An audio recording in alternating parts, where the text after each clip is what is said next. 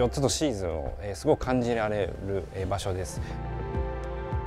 厳しさっていうのがすごく伝わりやすいので、自然の怖さとか強さとかそういうものもしっかり感じられる。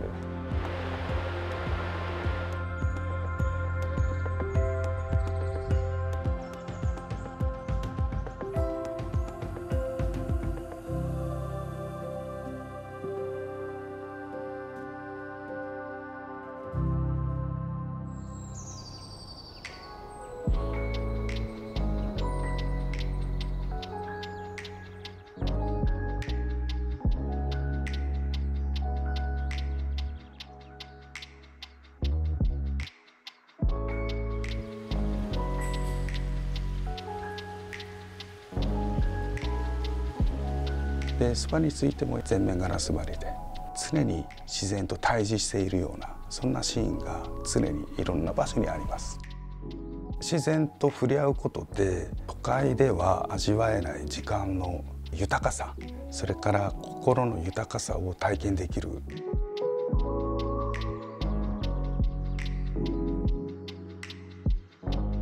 今までキャンプってやっぱりお風呂に入らないとかそのまま帰るっていうのが、一般的ではあったと思うんですが、私もこの聖地に関してはですね、キャンプの後に、温泉を楽しんでいただいてお帰りいただける、心のリフレッシュもですねよりできるような環境になってきたのかなと思いますので。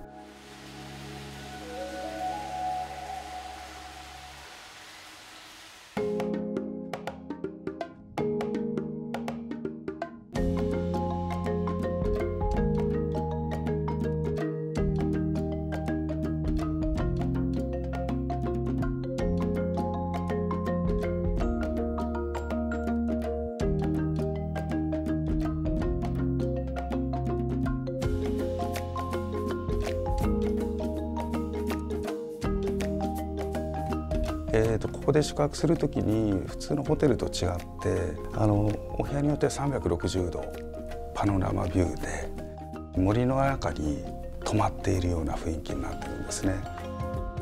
ここのお部屋の中にはテレビもなくて音もないんですね。自然の音しか感じることができない。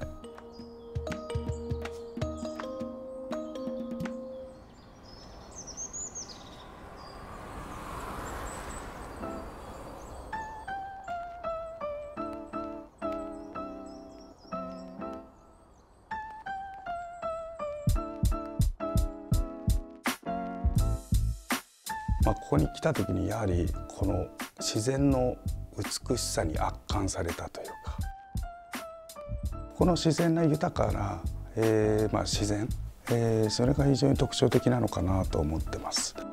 やっぱりキャンプをされる方々、キャンパーにとっては特別な場所であって、ここでキャンプをすることが一つの、ステータスであり価値でありと。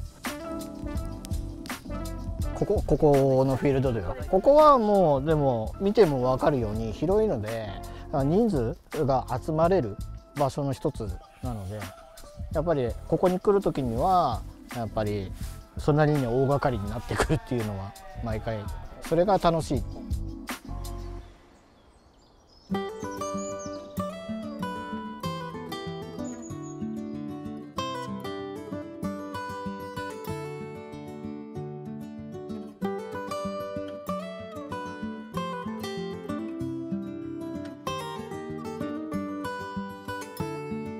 非常に少ない小さい20平米以下な客室なんですね。なんですが実際泊まってみると非常に広がりを感じるんです。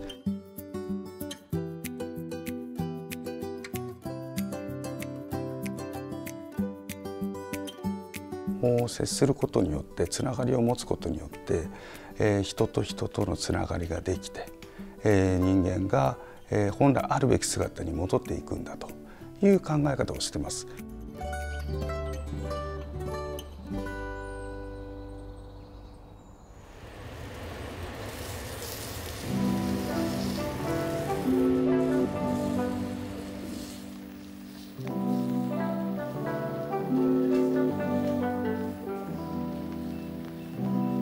この下田地区の、自然を表現したお料理を、お出ししております。三条市の、生産者の方、実際に訪問して、お話をして、作っているその、こだわりだったりとか、どういったところに気をつけてるとか、育て方だったりとか。インスピレーションと、その、実際に作られている方の、思いっていうのを、僕らが一つのお皿として表現しようとしてます。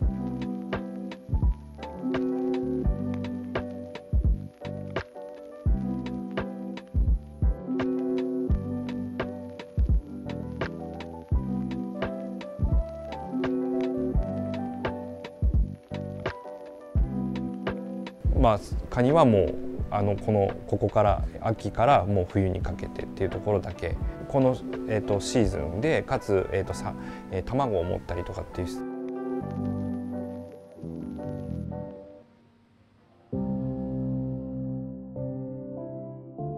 お料理だけというよりは一緒に召し上がっていただく。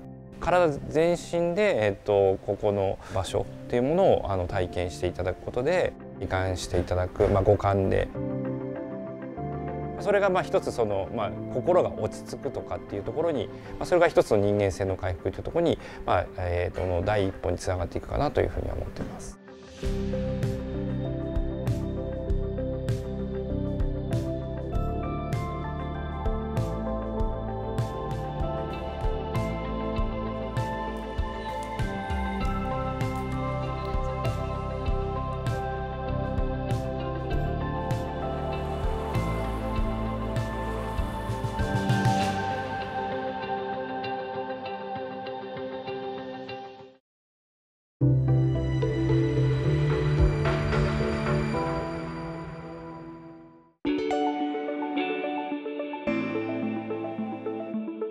If you want to be a successful collector, I believe that you need to be very patient.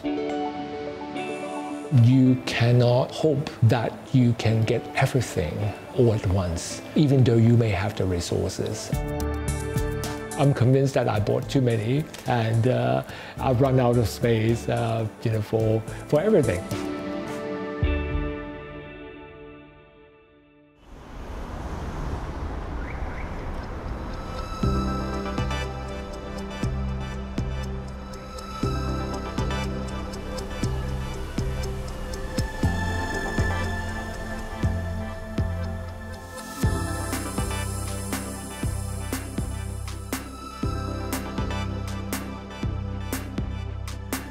Started as a hobby when I was in secondary school.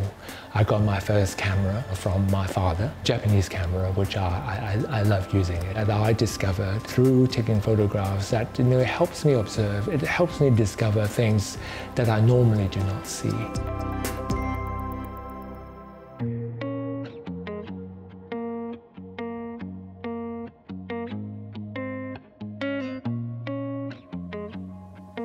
Some of the photographers I loved at the time, Henri Cartier-Bresson, and then later on with Elliott Erwitt, Marc Ribot, and a lot of these big names, they were all Leica users. So that got me interested.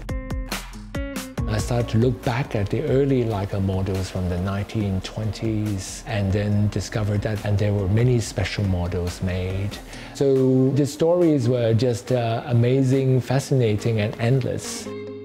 How they influence photojournalism and how they started to make available small cameras, which before they were all carrying big wooden cameras.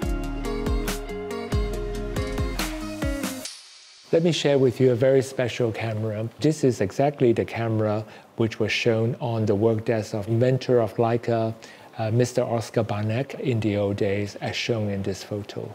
We also have with us in our collection a personal notebook of Mr. Barnack and also the repair record of many of the cameras that perhaps came back to the factory. So this is a very, very precious item and I've never seen another one. So this was acquired years ago from his estate.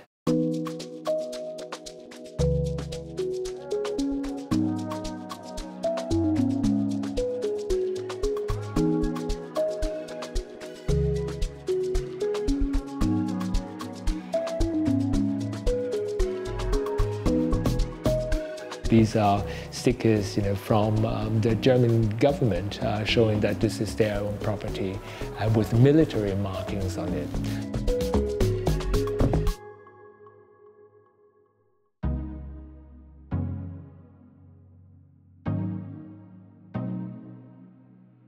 Queen Elizabeth II. She was not only interested in photography, but she was a Leica user. This was 1986 when they first made the M6 camera for the Queen.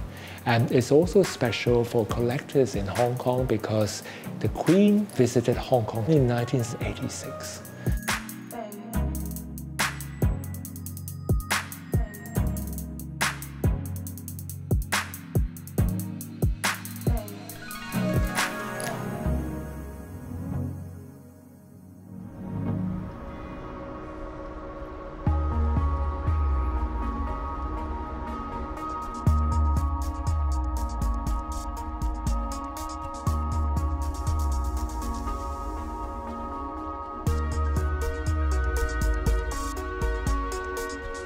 I hope that the collection would tell a very good story, not just about each and every one of the items, but in terms of seeing the development and why they are so important in the development of photography going forward.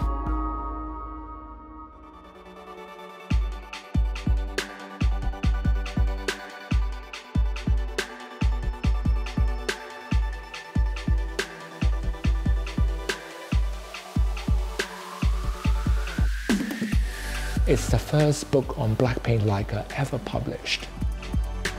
We chose a very special paper that came from Italy for the cover for these black paint Leica books.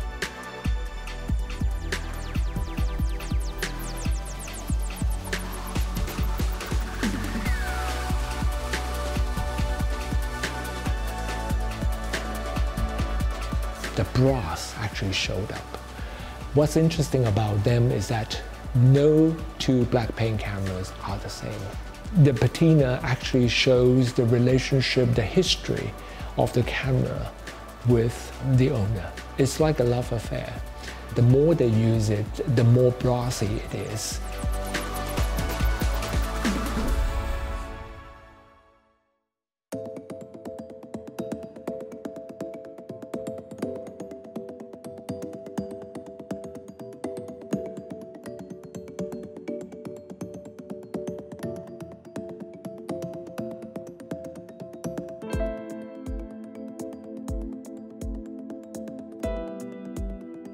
I love their design and also some of the innovative ideas that they use.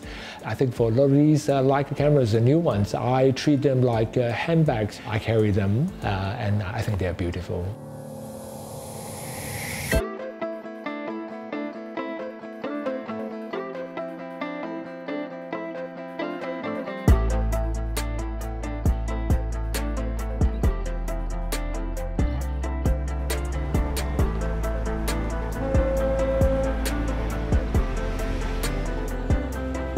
I think arts and culture and heritage development in Hong Kong is certainly on the rise. All the new developments, when we had all the new museums in West Kowloon and Tai Kwun.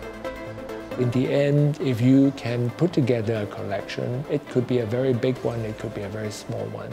What is most important is the story, the thoughts behind, and your values, and in the end, how you're able to tell the story.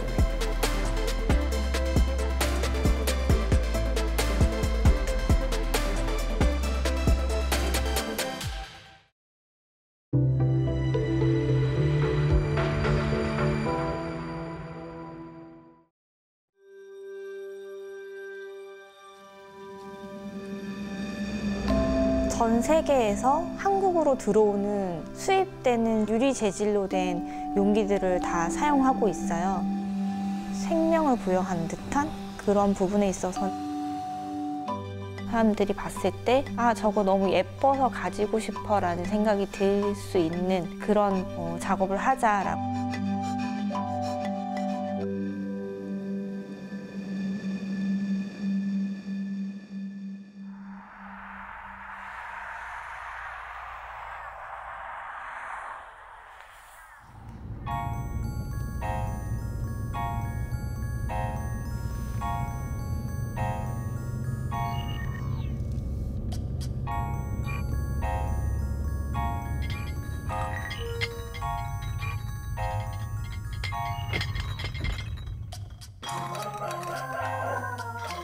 자연적으로 분해되는, 유리가 이제 자연에 그렇게 크게 해가 되는 그런 소재는 아니지만 자연적으로 분해되는데 그 정도 몇만 년의 시간이 걸리는 거거든요.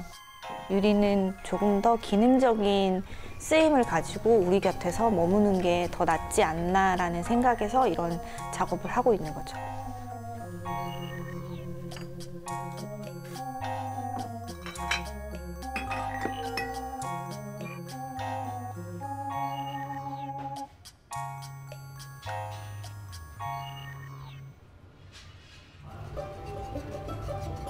일반 사람들의 눈에는 그냥 쉽게 보이고 쉽게 생각되는 그런 하나의 유리병이지만 저에게는 작품을 제작할 수 있는 재료가 되는 거죠.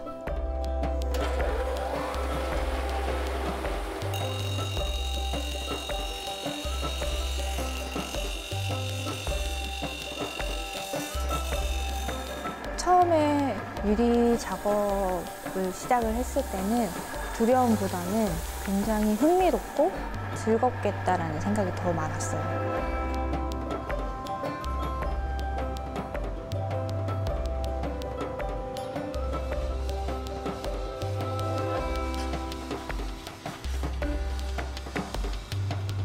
유리가 녹았을 때 그 빨갛게 달아올라서 말랑말랑한 상태가 되면서 그 도구를 사용해서 원하는 대로 만들어서 원하는 형태로 나오는 그 순간들이 굉장히 매력적이에요.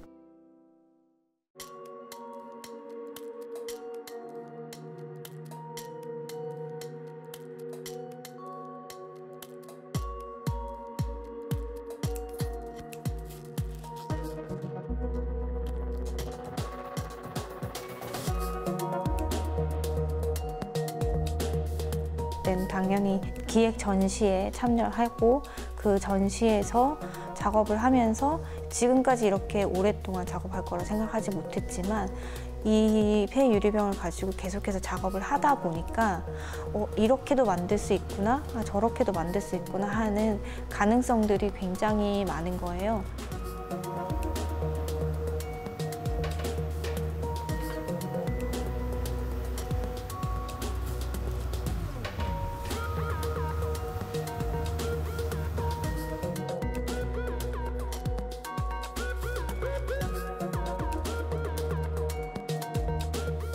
되게 이제 흥미로워합니다. 이게 왜냐면은 진짜 여기서 소진되고 있는 그 폐기될 와인병들이 이렇게 아름다운 작품으로 만들어졌다는 거에 대해서 되게 이제 신기해하고요.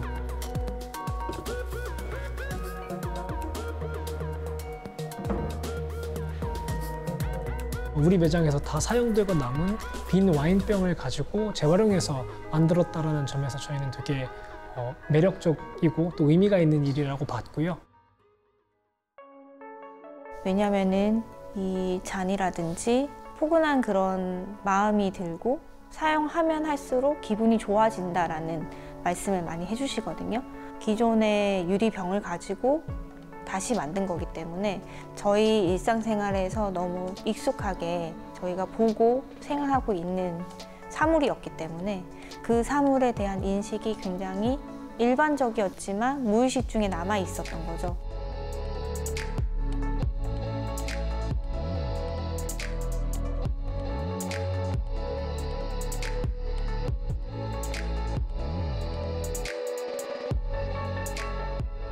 또 플랜트 시리즈 같은 경우에는 식물들이 이제 자라나면서 숲속에서 이제 움직일 때 그 마디마디가 이렇게 그런 형상에서 모티브를 얻어서 작업을 하게 되었고, 그런 작업을 이제 할 때 조금 더 움직임이 있게끔 사람들이 보았을 때 자연을 좀 느낄 수 있게끔 그런 의도를 가지고 작업을 하였고,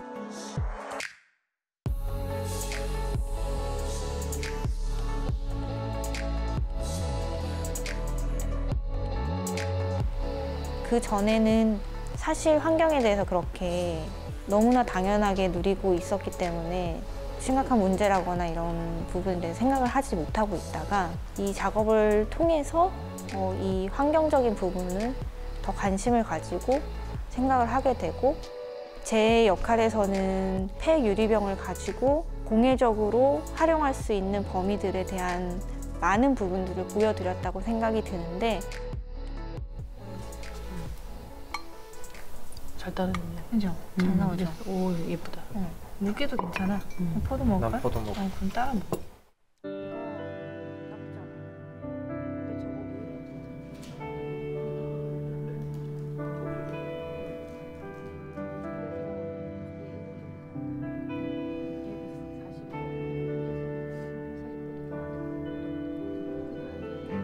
이 작업을 통해서 어떤 이야기를 같이 공유하고, 제가 이 병 작업을 계속 하다 보니 제 주위의 분들이 집에서 사용하시는 유리 용기들, 그러니까 각종 뭐 사용하실 수 있잖아요. 그러니까 그런 병들을 버리지 않고 다 세척을 해가지고 모아서 그냥 따로 다 주시는 거예요. 썼다는 부분이 작업하는 과정 중에서 그 제 주변 분들에게 전파가 되어 있던 그런 부분들, 그런 부분들이 이제 재밌죠.